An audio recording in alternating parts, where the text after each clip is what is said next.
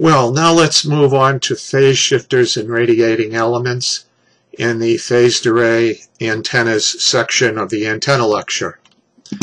I just took a break between this first section, which I recorded all in one 55-minute piece. We'll break that down for sure into probably 3 pieces to make it easier for you to digest. But to give you a little bit of hope, it looks like we're just a little bit more than half through. We're probably 40 more view graphs to go, but a lot of them are pictorial in nature to give you visualizations of what I'm going to be talking about. So it won't be at all a lot like the theory of understanding grading lobes and linear and phased array radars and that sort of things. Actually, I started off lecture 9 from just up here, so we've gone through most of it. This is stuff's going to move, I think, a fair amount faster. Let's see.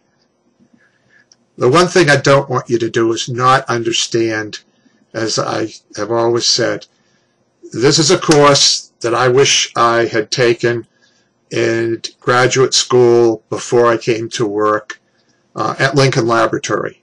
And I would have felt, gee, I got really well trained. I got excellent training in radar before I went on to do this stuff. But what happened is I learned it all through 35 years or so at the lab, over a 35-year stretch.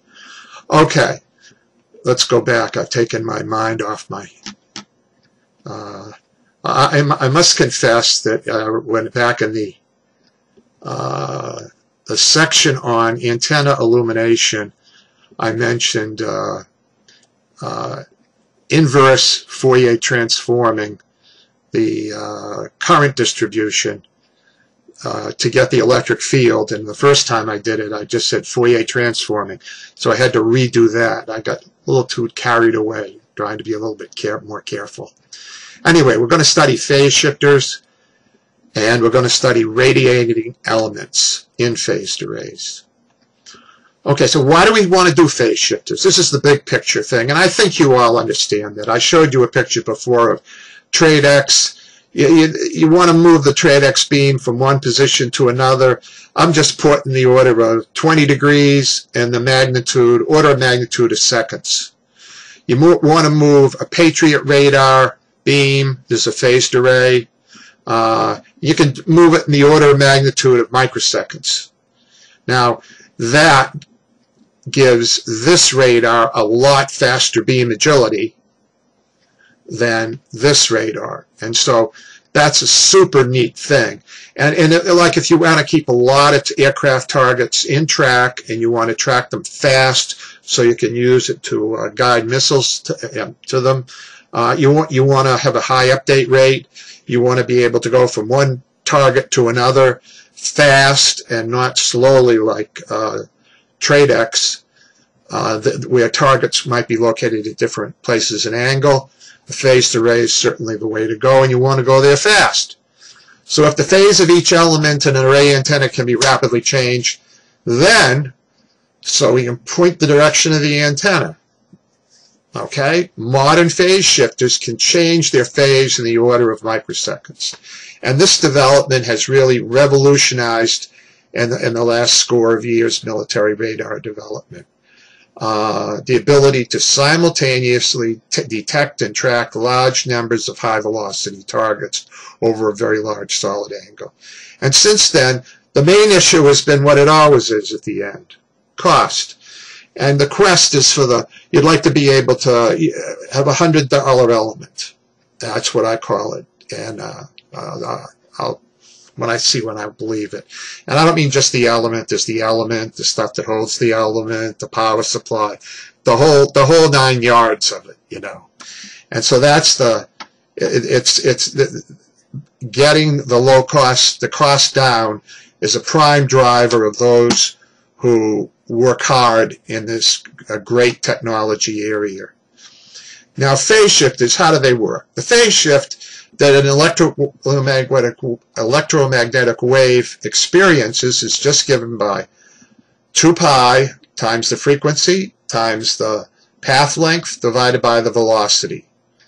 And when we change this just over, boom, boom, boom, you get the square root of mu e.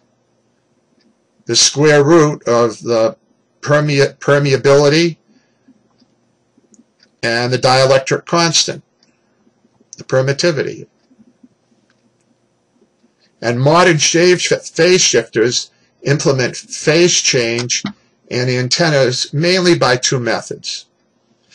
They change the path length, the L, with diode phase shifters, which act as switches, switching in and out different lengths of path, or they change the permeability along the wave path, which would be ferrite phase shifters. There are other ways of doing it, but these are the main ones. I'm going to give you a beginner's look at phase shifters. And electromagnetic waves interact with the ferrite's electrons to produce a change in the ferrite's permeability. Okay. Now here is a 4-bit phase shifter. And here we have a length of delay of 1/16 of a lambda, an 1/8 of lambda, a 1/4 lambda, and 1/2 of lambda. And you just switch in and out these different lengths. And the individual phase shifter bit is 22.5 degrees. Then the way they're connected here, the total phase shift is 5/16 of times lambda. And this would be called a 4-bit diode phase shifter. Now, a 4-bit latching ferrite diode shifter, what it does is it flips a bit from 0 to 180 degrees by driving. So this one does it 22.5, this 40, 45, 90, and 180, and with that, with drive lines going in, the microwave power goes in, it'll come out shifted. And two different technologies use this, and they're very important. Microwave integrated circuit technology, which I'll get and show you what it is, MIC, I just wanted to define these terms, and monolithic microwave integrated circuit technology, which as it says is you've got microwave integrated circuit technology and it's all one chunk. You're not taking a lot of little chunks and putting them together. You're making microwave integrated circuits as a whole. Okay? And at frequencies greater than S-band, ferrite phase shifters are often used, and diode phase shifters may be used above S-band, on receive, after low noise amplifier, an LNA, and before the power amplifier on transmit. And here are what different radiating elements in phased array antennas can look like. I showed you one that's different than this, and that is the cross dipoles at an angle. And here is a metal diode strip with the energy coming up a transmission line. You can have printed circuit dipoles, and there'd be coupling structure.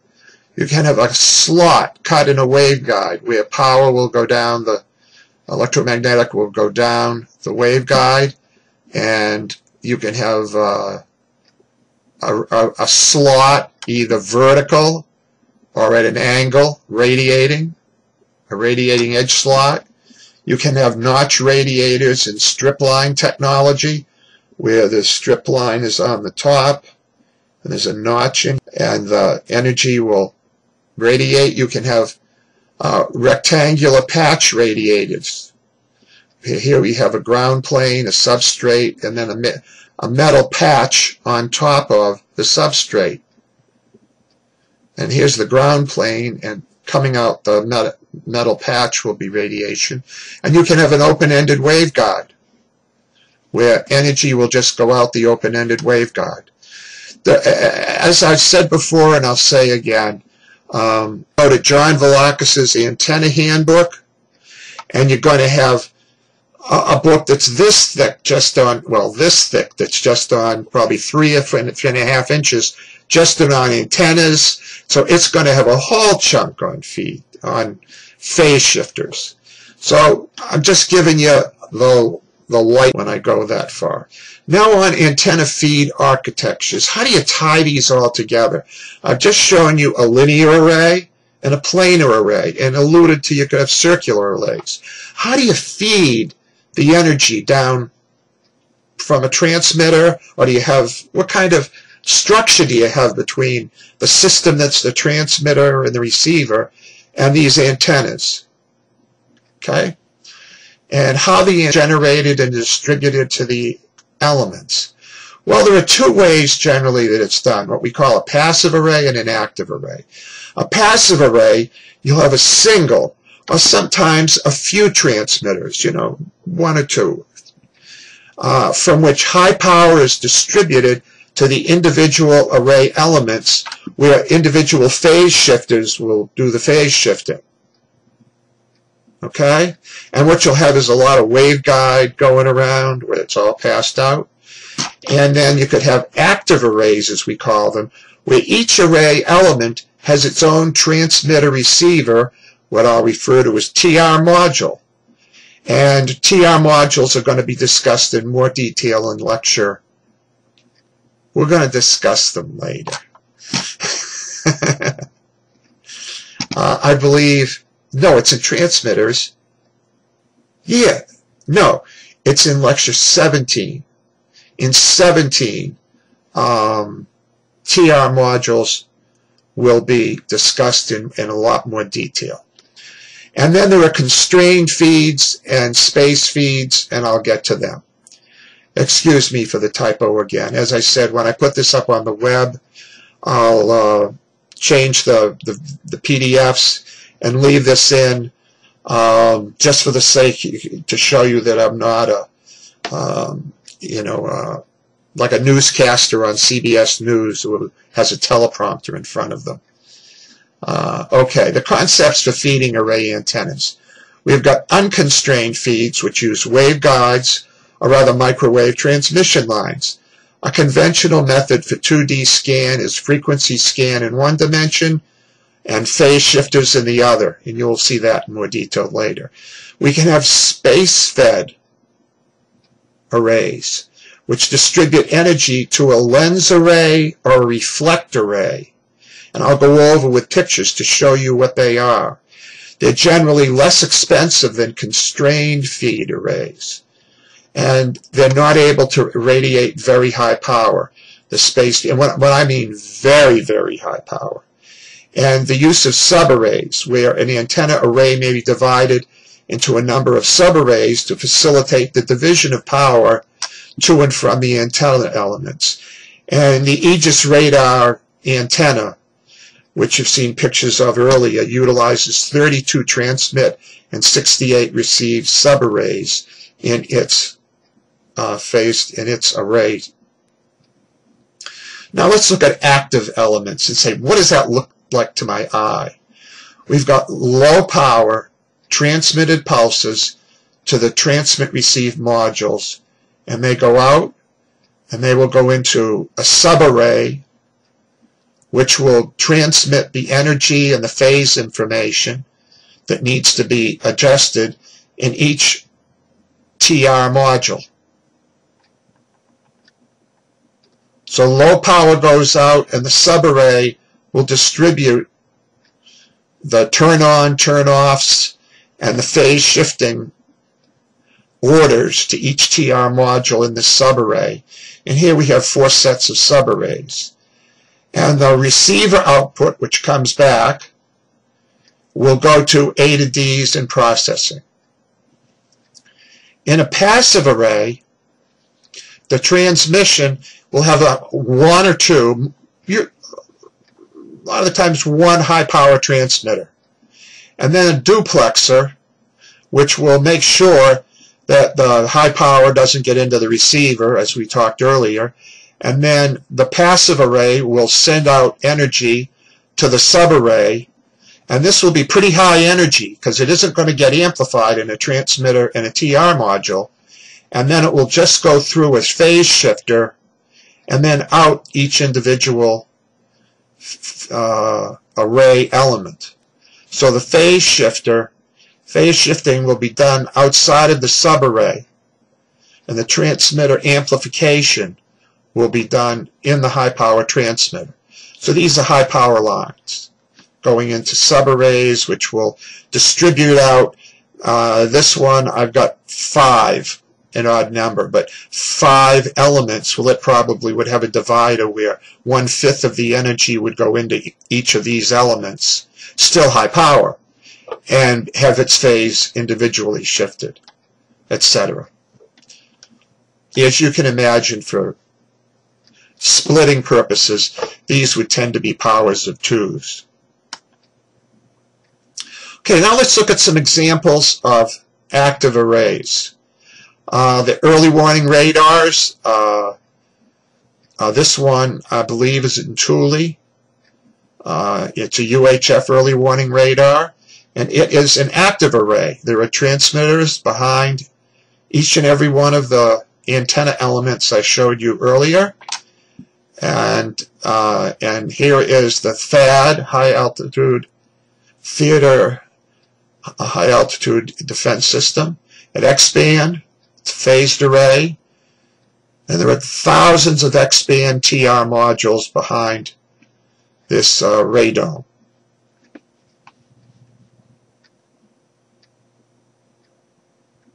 This is a counter battery radar that was a joint venture between I believe Lockheed Martin built the antenna, and the Thales Group in England is the whole system contractor. It's a counter battery radar which looks up, sees artillery shells, and while they're in flight, tracks them and says, at that XY is where the artillery piece is located, and then sends the information and coordinates Zappo over to artillery pieces, which automatically go to those coordinates. And before you can say, let's get out of here quick, the whole place is plastered with counter battery fire. And then here, the APG-81, which is an active array that's in the F-35 fighter. You can see all these tiny little goodies there, transmit-receive modules. And now some examples. See how I saved lots of pictures? Here are some examples of passive arrays. As I told you before, how the array structure was divided up to Aegis. Here is one of its arrays. And there are thousands of elements with phase shifters in each of these arrays. And then behind it is a feed structure which feeds into one set of transmitters for each of the 4 faces that are on each of the different sides of this is a cruiser. And Cobra Dane is another example of a passive array. Yes, it's got each one of those elements, but behind it there's a feed structure that goes to an L-band large power transmitter, which has this passive array structure, which I talked about earlier.